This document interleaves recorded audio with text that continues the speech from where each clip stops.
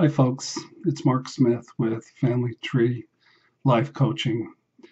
I have what I think is going to be an awesome video. The title is How to Find the Real Thing, a Mature Interdependent Partnership. I think that's what everybody wants, is a lifelong partner where there's not too much pain, where there's great communication, and it's healthy, and it causes you to thrive instead of tearing down your defenses and making you totally freaking miserable. Obviously, people want that, but you don't find it, as the writing I get into will share. I don't know who wrote this. I think it was a young person. I found it on Facebook. They used the words gangsta and something was dope and my lady is a queen. That sounded like a young person. I found it on a website called Seniors Detox Fitness, Health, and Longevity. I'm almost 62, so I signed up for that. It was put on their Facebook page by a Carlene Weaver. So that's all I know about the author. I've altered the writing to where about 50% of it is my writing, but it was inspired by this unknown writer who I think is a younger person. So I just got to tell you, I've been blessed. All these years, for the past 16 years, I've been busting my butt to get healthy, and a lot of the ways that you get healthy is to be in relationships that are similar to the one that you grew up in. And I've been blessed to be in a genuinely healthy, mature, interdependent relationship. And it's a lot of fun, and it's a lot of stability, and it's a lot of joy. I'm so happy. I got to pinch myself every day, I got to tell you, and I'm thriving. Y'all wonder, is this really Mark Smith because you're not wearing a black shirt, black t-shirt? It's really me. One of the problems, though, is my girlfriend is such an amazing cook that she's made me fat. I think I've made me fat, sure. But I'll work on that. But um, this is about how to find the real thing, how to find a healthy relationship. And most of the ideas behind of it, maybe 75% of the kernels of the concepts come from this brilliant, I think, young writer. But here we go. I didn't find love. I am slowly building love. I didn't go out and locate for myself an interdependent partner. I found myself. In a world of external stimulation, a world of external validation, and really unprecedented world of external unrest, the most profound and divine coupleship preparation work that you can do is all internal. It's all within yourself. I didn't find my better half. I became a more whole. And the coolest part of this is my beautiful new partner, wonderful new partner. She did the same thing. She became whole. She went all in, not on me, but on herself. Then our paths crossed, and it was pretty much a done deal. We didn't need to sell each other. And frankly, time is rather irrelevant because you don't need to date for years and years to know. What you need is exact and specific evidentiary moments to clearly see that this is exactly what you have envisioned and exactly what you have purposefully built. I don't need her. I want her. I don't need her to thrive. I'm going to thrive anywho. I don't need her to be happy. I'm already extremely happy just within myself. She doesn't need me to be happy. She doesn't need me to rescue her. She's an independent, creative, thriving, joyful champion without me needing to do anything for her. There is no finding someone to complete us. There is only completing ourselves. Then joining forces with another soul who just happens to be on the same or a very similar journey that we're on. So quit looking for the real thing. Abide, dude, and just slowly become the real thing yourself. Become interdependent. Quit looking for somebody to show you something genuine and healthy.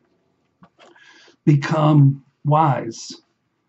Become non-reactive, differentiated, patient, objective, healthy, and grounded. And only then will you provide the safety and the maturity to genuinely see deeply into another person's soul. Your own work qualifies you to be safe enough and deep enough to see into another person's deepest parts. That is genuine love. You know what? It's painful. And sometimes the work is brutal. Sometimes the work is even torturous. I've had a client the other day say he thinks love should be easy. Well, I wish it was, but it's a lie. It's simply not the truth. Love is not something that's easy. It's painful, brutal, hard work. Yeah, where there's untold blood, sweat, and tears. You want to be in a healthy relationship, then you got to have a lot of courage and you got to work your butt off and you got to be willing to feel pain. That's the price of the real thing. That's the price of a mature, interdependent partnership. So, man up, woman up. Don't quit when it gets wickedly painful. And it will become wickedly painful. I said, don't quit when it gets really hard. About the only issue girlfriend and I've had is every now and again dealing with a knucklehead like me. She gets the mind it's time to quit, and it really isn't, and it don't last long. But don't quit. If you're committed to yourself to do the work and you're blessed to be with somebody who's able to do the work, don't quit. A line from a famous baseball movie, Field of Dreams: if you build it, they will come. So if you build yourself as an interdependent person, when you're ready, they'll show up. So do the inner work on yourself and your unresolved issues from your family of origin. That's what this is about. It's not about finding somebody cool or somebody beautiful or somebody cute or somebody successful. It's about healing the wounds of your own childhood. And when you're ready, when you're healthy enough, Just let the game come naturally to you. Don't force it. Don't get on a dating site, for God's sake.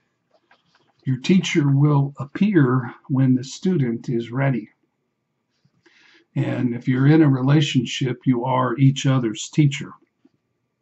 So get to work and build yourself up strong and sturdy and deep and filled with joy and filled with creativity and confidence and big dreams and yearning and passion and great sex and a solid commitment to always, always, always, always be in integrity with yourself and always be authentic.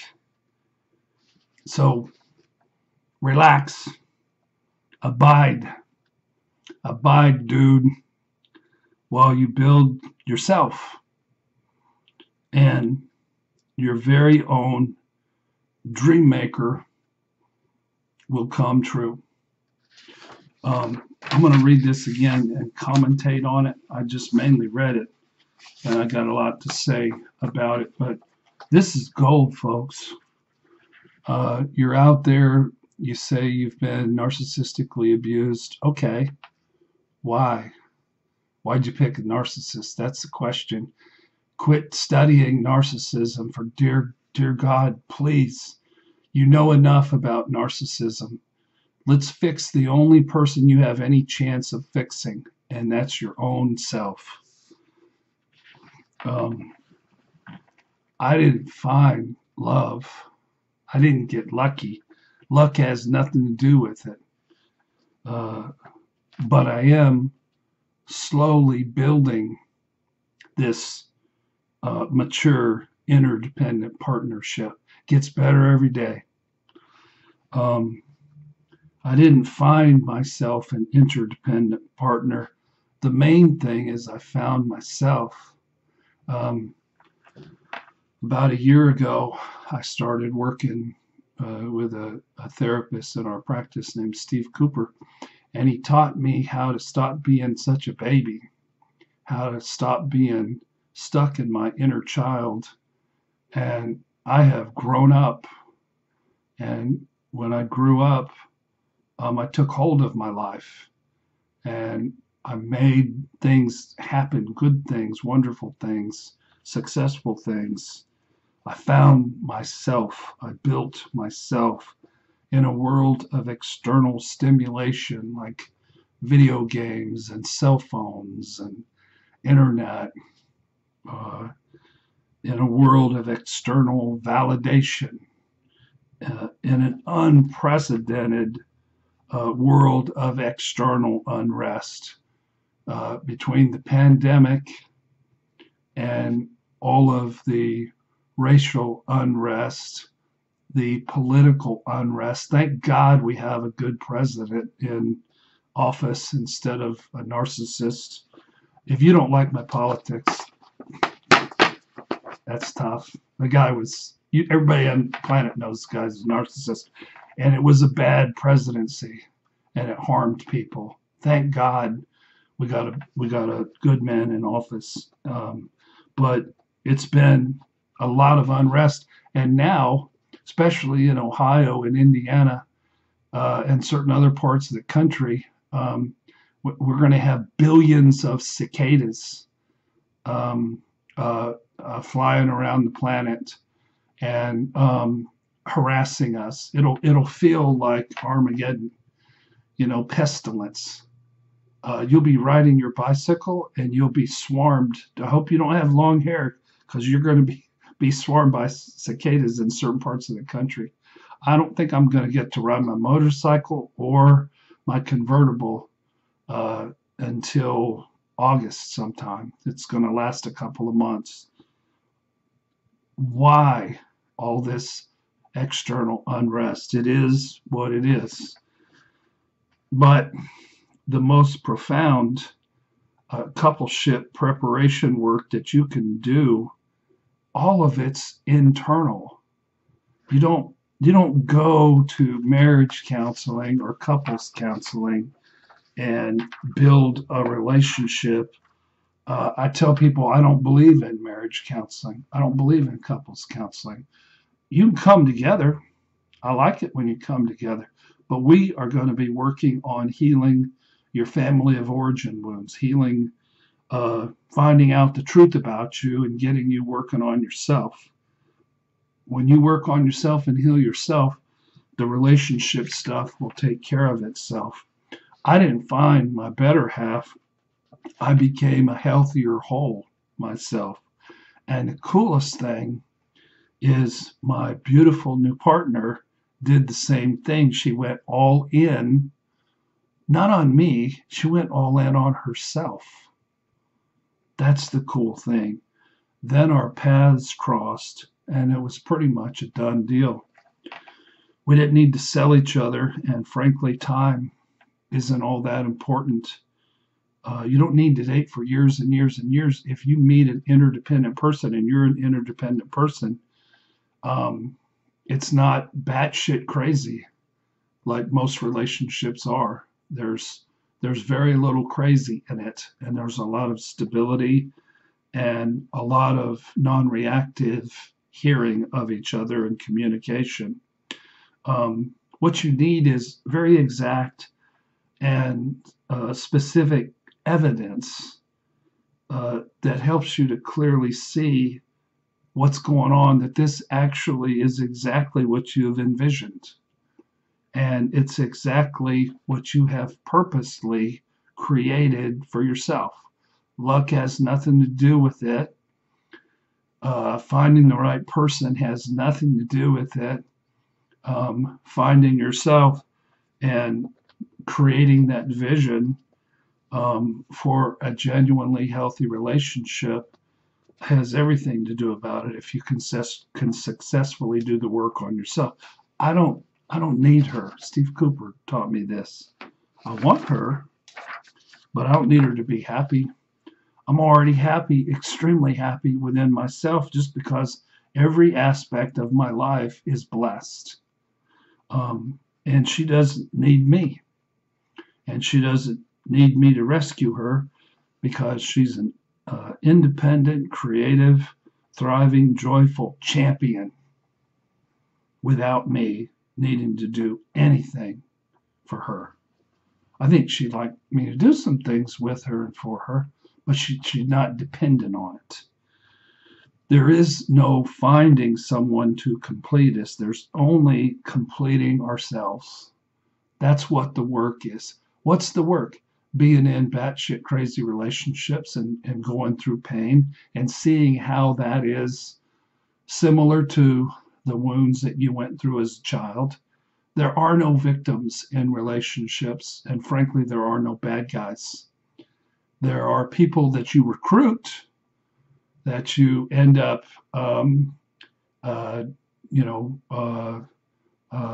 being in a relationship with to do your own work, but it's work that is painful. But eventually, I've been working on myself for the past 16 years to be able to be in a shape myself to be interdependent. And I finally have got to that point, and it's marvelous and it's fabulous. It's fantastic. So complete yourself and then join forces with another soul who just happens to be on the same journey or a very similar journey as you are. So quit looking for a mature interdependent partnership. If you're not ready and you look for it, you may think you find it, and then you find out the person is a little kid. They're a liar, a cheater, an addict, somebody who is too defensive, somebody who has out of control abandonment issues, somebody who has shame, and they're simply not healthy enough to be mature. You're dealing with a little kid. Abide. I went out to a restaurant last night, a Belgian restaurant, And on the wall, there was actually little screens in between tables, and it said, "Abide, dude." And I think that was a Jeff Bridges quote in The Big Lebowski. Abide, dude. So I wanted to work it into this. So abide, dude, and slowly become an interdependent person. Just chill. Work on yourself. Quit looking. Quit looking for somebody to show you something genuine and something healthy. Become someone wise. Become somebody courageous who has enough caution but not too much fear. Become a differentiated person. Become patient with the foibles of another person without getting reactive. Learn how to be more objective in a relationship. Learn how to hear feedback without getting defensive. Become healthy and grounded, and only then will you create an environment in the relationship where you have the maturity and the safety to genuinely see into another person's soul, without judgment, without shaming them. They'll feel safe, and you can see into their soul, and you won't judge them.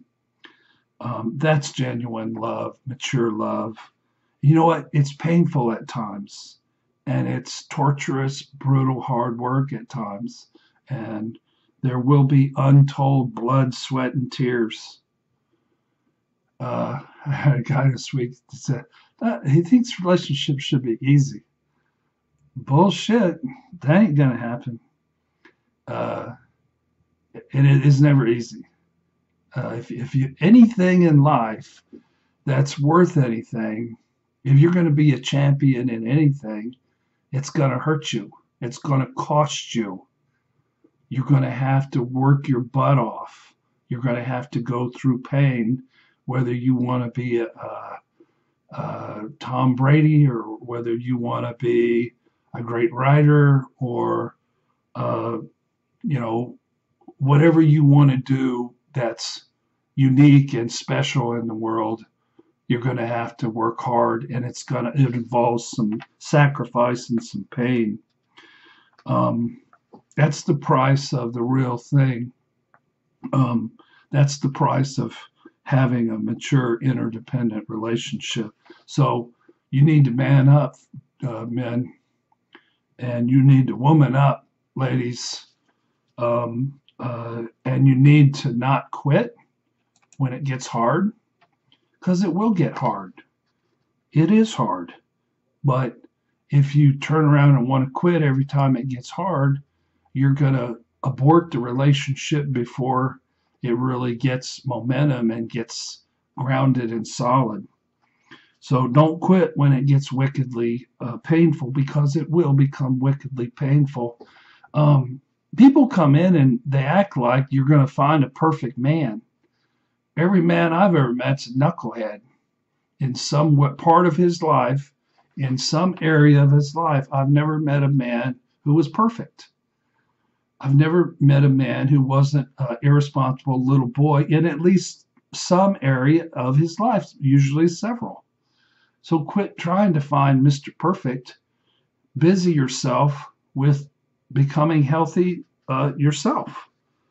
There's this saying from a old movie, The Field of Dreams: if you build it, they will come.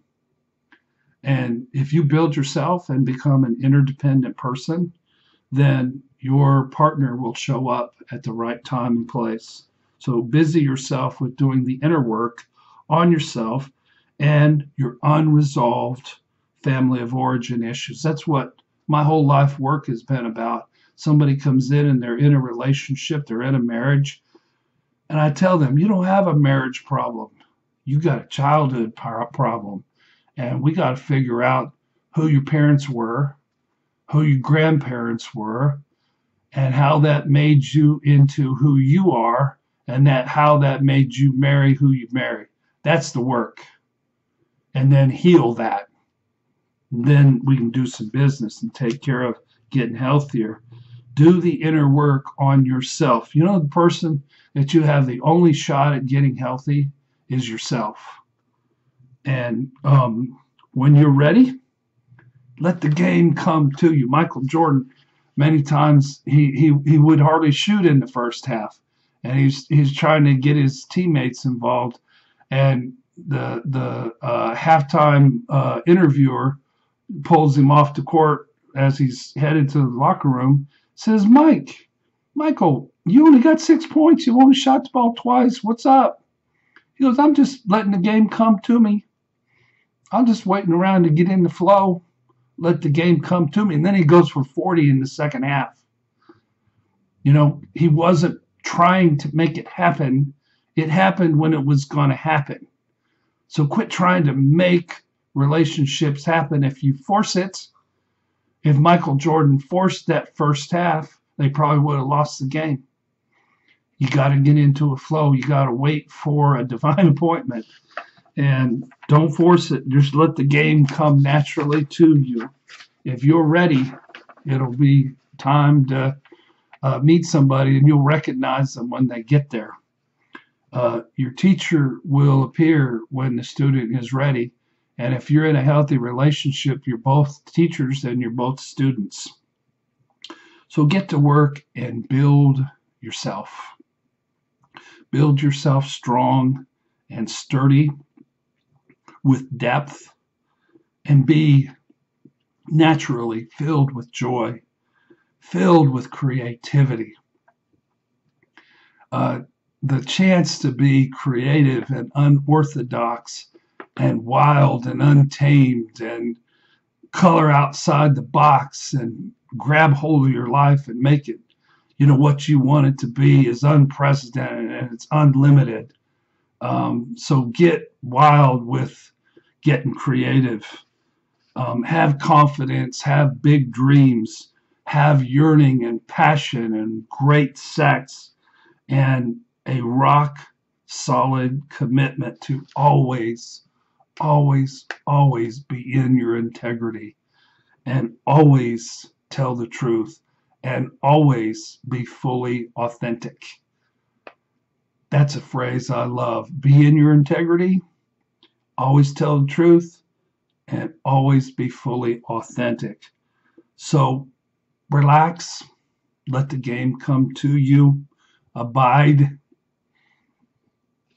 and while you build yourself, then that dream maker, that special person, will come to you. And I've experienced it myself, and it's funny. I get around my friends and my family. I tell them, "This is it. I found my life partner," and they look at me like I'm an idiot. You guys might be looking at me like I'm an idiot, as far as I know. But you watch and see. This one's different than anything I've ever been in, and it's recovery really works. It just works really slow. You know, if you were damaged profoundly as a child, then it takes a while. But this summer, my family's going to have an opportunity to meet this wonderful partner of mine, and they'll be blown away. They'll be impressed because she brings a lot to the table, and she's very special, and she exudes goodness and healthiness. And that's not because I got lucky. It's because she and I have both done the work. So I hope this spoke to you. There is hope. You can build a healthy relationship, but be careful. Keep your eyes open. Keep your head on a swivel. Don't think the first relationship that you get in after a long, broken marriage is going to be something that's easy and going to be a lifelong, source of joy and unending happiness. That ain't going to happen. Whoever you're going to be with, you're going to have to suffer, and you're going to have to go through pain, and you're both going to feel like quitting. and it's going to feel like, wow, I thought this was the right one, but maybe it's not. Just keep working on what yourself, and find joy within yourself, and don't be so sensitive, and don't be easily offended, and don't be easily angered, and you'll have the patience to build a solid relationship from the ground up. I wish that for you, my friends. Thank you for watching today. You haven't joined our channel, do so. I know our channel hasn't been very busy. I just been living and thriving, and I just haven't had a chance to put much energy into it. But I haven't forgot you people, and I haven't forgot my calling. And in the future, I'm going to be doing a whole lot of videos and doing a whole lot of teaching, because I'm in the process of resurrecting Family Tree Counseling Associates, and I've got some amazing people. We have a guy named Vernon Billups, and he's brilliant, and he's young, and he's hungry, and he's going full time in about a month at Family Tree, and I highly recommend him. And his fee's only $100, and for somebody in private practice, that's really low. And I supervise him and take a look at his genograms and giving feedback. As the years go on, me being 62, I'm going to see less and less clients, but I'm going to build an army of life coaches and an army of therapists who work the Family Tree way, who work in an effective way, and I'll be able to provide you with somebody that's trained to do things very much like I do things. We're not there yet. I still am taking clients, but I don't have a lot of room in my schedule, and I keep raising my fee to make myself less available, but people keep coming because people are hungry for something that works. People are hungry for the real thing. And you get the real thing not only in your day-to-day living, but you also get it from a great therapist. But go to our website, familytreecounseling.com, check out Vernon Billups, and contact him. Tell him Mark said, I think he's brilliant, and that you want to see him. So thank you for watching today. I enjoyed this, and God bless.